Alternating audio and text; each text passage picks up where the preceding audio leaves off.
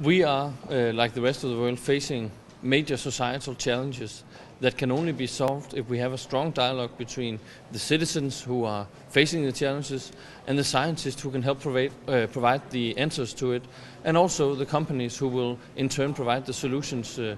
the citizens. And therefore I think this dialogue is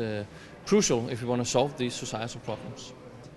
Well, first of all, I think it will lead to better solutions, and we need the best solutions if we want to solve the problems with climate, environment, aging population. And secondly, I think it can better our democracy if we have a stronger dialogue. And finally, I also hope that this will spur new growth, and I think that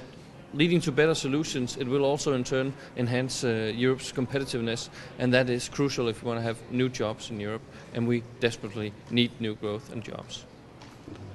Well, I think it's off to a very good beginning. I sense a very engaged dialogue between people who know what they're talking about, and I hope we can find ways to develop new methods of dialogue between the citizens, between the politicians, the companies and the scientists, because so much excellent knowledge is being developed in our scientific institutions, and we need more of it to become available for the public and for the companies to solve our problems.